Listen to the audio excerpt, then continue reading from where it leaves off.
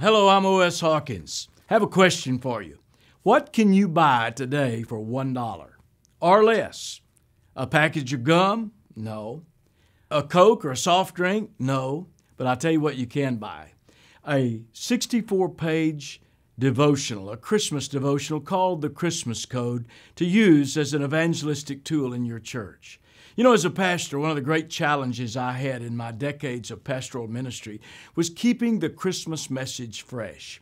And that's why I've written the Christmas Code with its 25 devotions from December 1st to December 25th through the Advent season to help us pause and ponder the true message of Christmas. You know, it also has in the back of it a section on God's personal Christmas gift to you, actually the plan of salvation. Hundreds of churches are using the Christmas Code in their evangelistic outreach this year. You know, my first pastorate was in Hobart, Oklahoma. And out there in southwestern Plains, we had 900 homes in our little community. If I had had this book then during Christmas, I would have challenged my people to take it, and for less than $1, I could have provided it to place on every home in our whole community with an invitation to our Christmas services.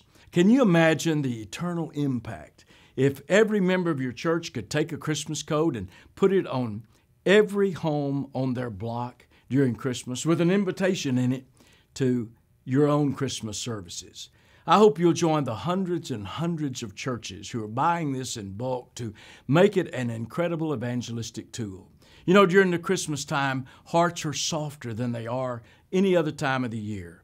And if people are going to go to church sometime, they'll go one time if they have an invitation from you. So I hope you'll join us all in using the Christmas Code in your Christmas promotions this year. And remember, like all the code series, every dime of royalty from the Christmas Code or the Believer's Code that's coming out this fall also goes to support Mission Dignity and our dear retired pastors and their widows living near the poverty level. So I hope you'll pray about seriously using the Christmas Code in your own church promotions this Christmas to share the true message of Christmas with your whole community. God bless you, and thank you.